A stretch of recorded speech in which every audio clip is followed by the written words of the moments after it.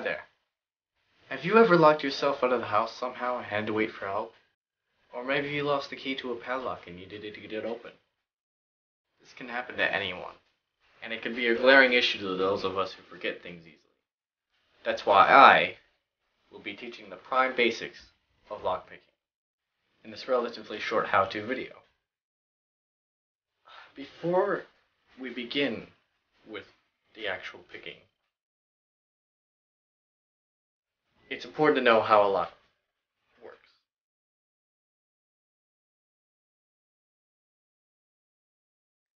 Here we have our simple 5-pin lock. Notice how all the pins are varying in terms of position. When I insert the appropriate key into the keyhole, you'll see that all the pins on top, which by the way are called driver pins, line up neatly and the cylinder is allowed to move freely. And in there you can see the row of key pins. When I insert the incorrect key into the lock, the pins are once again jumbled in placement, and they obstruct the cylinder from moving. This is how a large majority of locks work.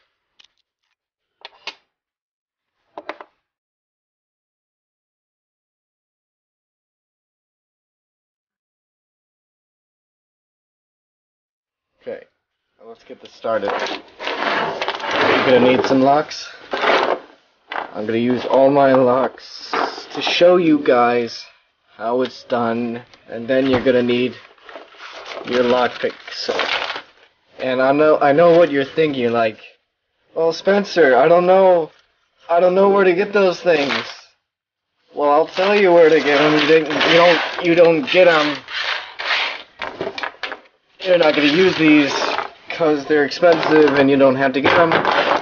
You're gonna use two of these magnificent little gizmos, and they're called bobby pins.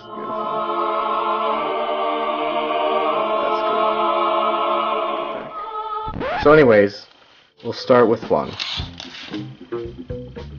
What you're gonna do first, step one, is just pull your bobby pin so that it's straight. You're gonna need, later on, some pliers. There's usually some sort of plastic or wax tip on the end. You're going to take that off so the lockpick or your bobby pin can fit into the lock. So I'm just going to grab it and pry it off. Now, the little ends on the end are kind of sharp, so you don't want to start poking yourself and just, oh no, I poked myself and now I'm bleeding. Warning, these tips are really sharp when you take the wax ends off. So now we can continue making those tools for our lock picking. And you're going to continue. Make sure to take off the wax tips. And remember to be careful. Make sure you take them off both sides. I'll explain why later. Make it as straight as can be. And then, starting from about 1 inch, roughly, from the straight side, you're going to push it into a 90-degree angle. This will be used as your tension wrench. And next we'll be going at our lockpick. Again, mix this one straight and make sure to take off the wax tip again. There we go. Keep straightening it. And once you're about at where I'm at straightening it, you're going to take the wavy end and start curling it. taking steps up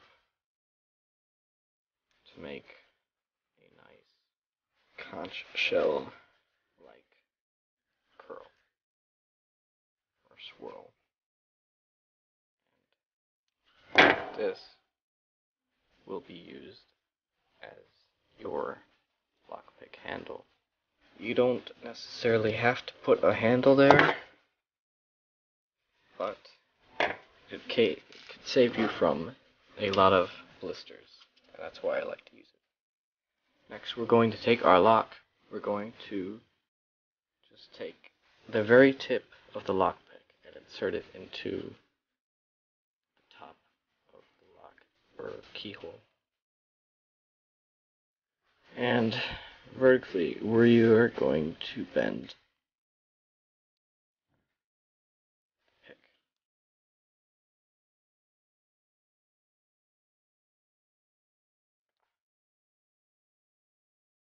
Just a little more. Now I'm satisfied with my bend. Now for the actual picking of the lock. Now, this is where I explained to you why I took off both ends of the tension wrench.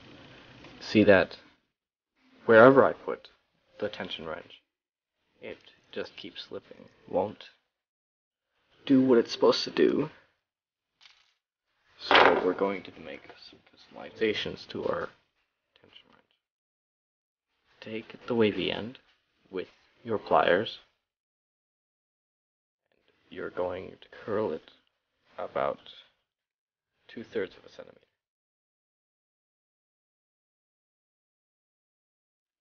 Like that. And then, see the pins in there, you're going to put the tension wrench where the pins are. And see, now I can put pressure on the lock cylinder. Next, I'm going to take my lockpick and I'm going to start picking. You're going to take your lockpick and insert it all the way back into the lock. And feel each pin from the back to the outermost.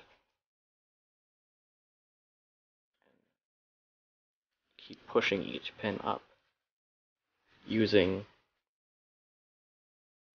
the leverage of your curve. You're going to want to feel each and every one. But don't spend too much time on the same pin for too long.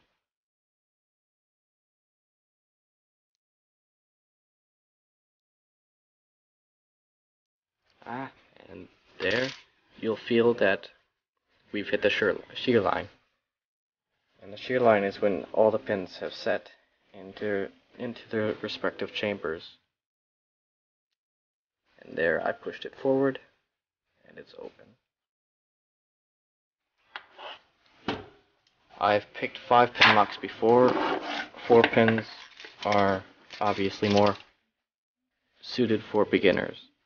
And now we can use the longer edge of our tension wrench to get the bottom. Same as before, I'm going to start from the back and move and work my way up to the outermost, pushing down each pin softly. And then I hit it, and there it goes.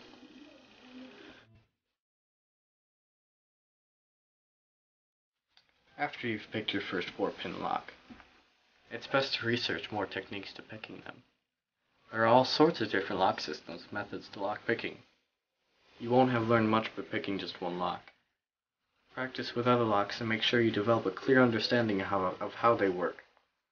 I hope what I've discussed has produced an interest in you to research more into the topic of lock picking, and of course, to go pick locks yourself. Only your own, though. The motivation of locksmiths around the world is to find, expose, and eventually discover ways to fix any imperfections of lock systems and mechanisms. Thank you for watching my how-to on lockpicking, and happy locksmorting.